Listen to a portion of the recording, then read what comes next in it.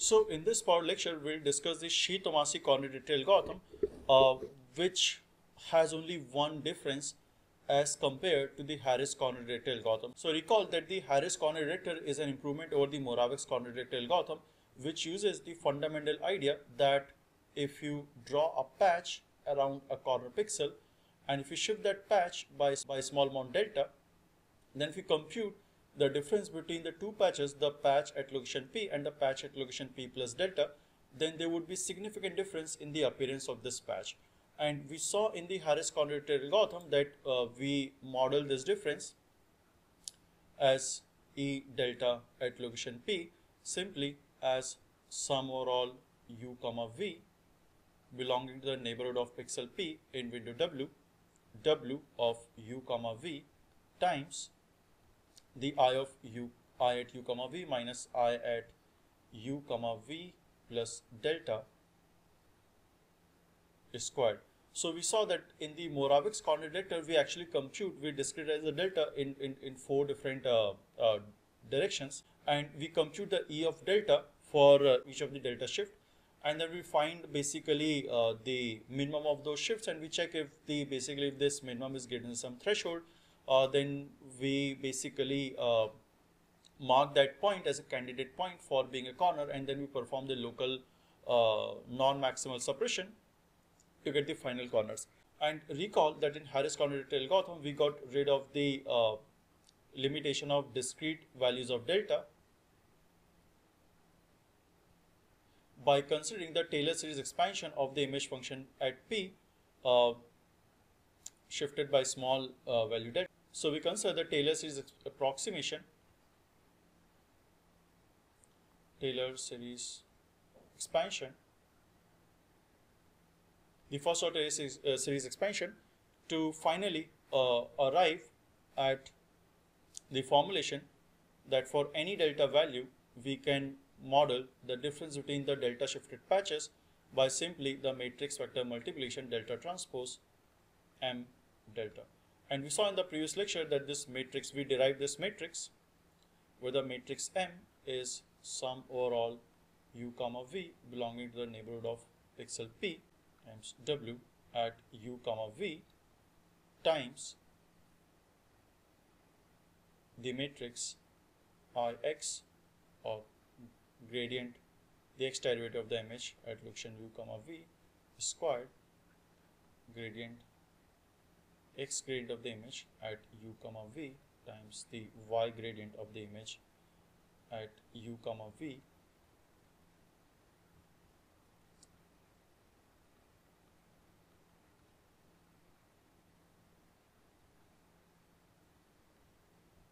times the gradient of the y derivative of the image at U comma V squared. And recall that finally we computed the three different matrices, matrix A, B and C, where A is given by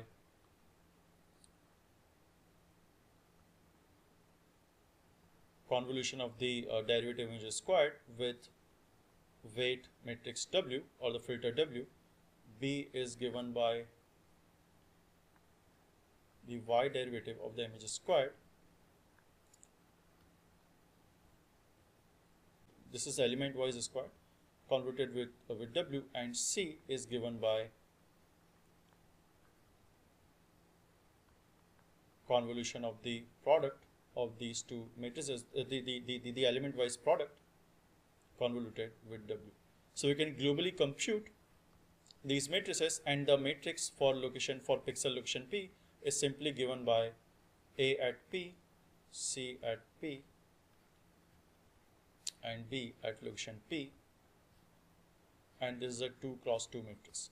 And we discussed that the eigenvalues of this matrix decide whether the particular pixel is a corner or not. So we discussed that the Harris coordinate vector uses the scope function for pixel P as the determinant of matrix P minus the constant times trace of matrix MP squared.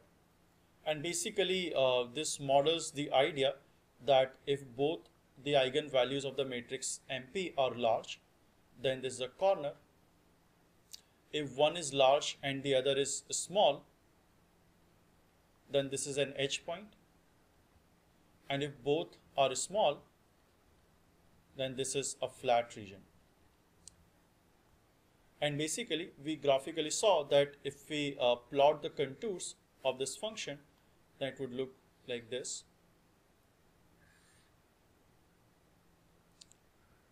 So this is lambda 2, lambda 1, and then this is the center of the cone. So the contours of this core function look something like this.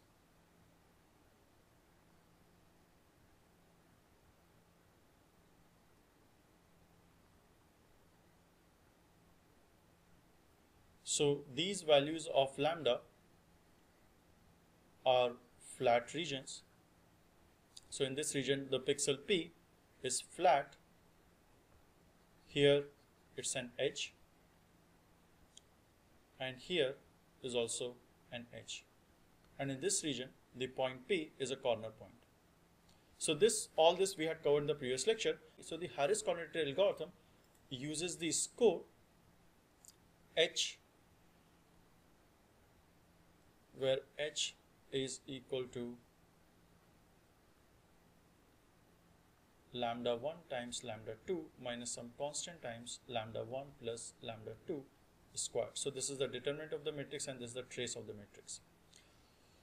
And if this value is greater than some threshold tau, then we consider that point to be a corner point. And furthermore, just like in the RO-1.0X128 detector, after gathering all the points that satisfy this threshold, we perform a local maximal suppression. So after this step, we perform a local non-maximal suppression.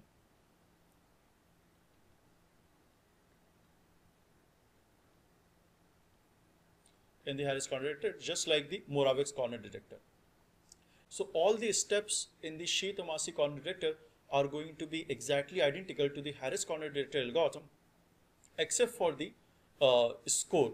So the Shi-Tomasi coordinate detector algorithm uses a score.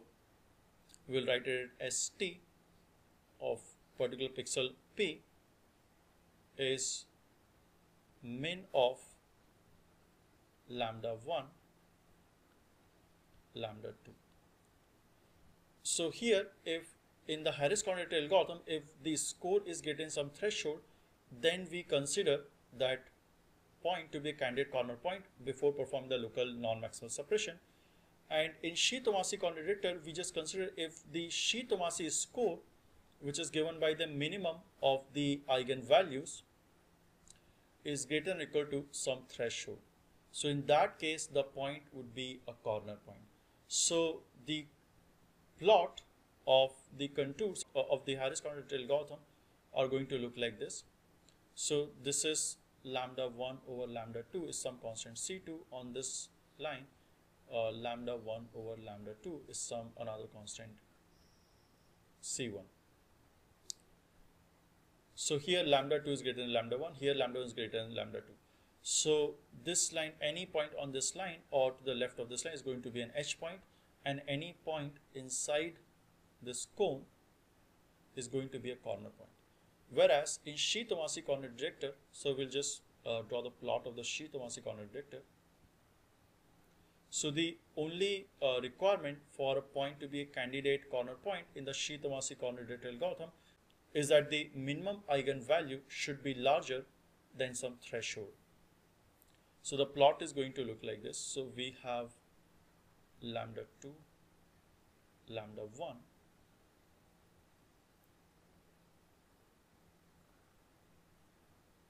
so let's assume this is our threshold tau. And likewise, we have a threshold tau. So if the minimum of the eigenvalues is greater than or equal to tau, then the point is going to be a corner. So likewise, we can draw for lambda 1 as well. So in this region, both the lambda 1 and lambda 2 are less than tau, and that's why all the points in this region are going to belong to flat region. So all the points in this region are going to belonging to the flat region or the homogeneous region in an image. All the points falling over here, well, lambda 2 is smaller than threshold tau, but lambda 1 is greater than threshold tau. These are going to be the H points.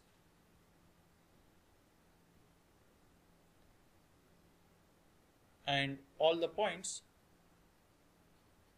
in this region are also going to be H points.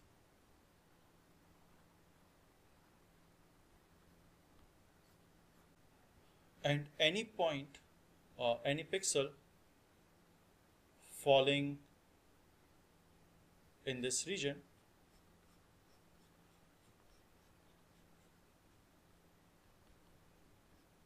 is going to be the corner point.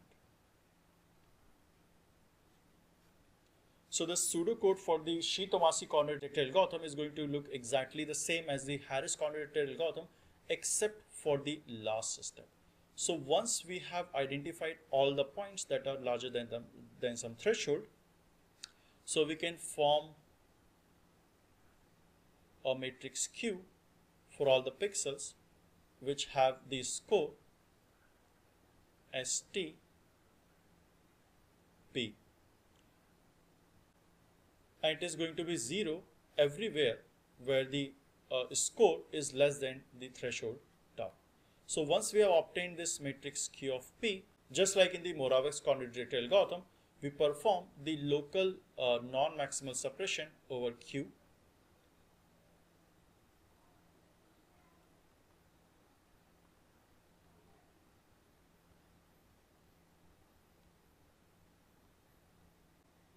To get the final filtered corner points. So this ends the discussion of the Harris corner detector algorithm. So all the mathematical steps are the same as in Harris corner detector algorithm, and just like in the Harris corner detector algorithm, in the Shi-Tomasi corner detector algorithm also, the W is going to be a Gaussian weight kernel.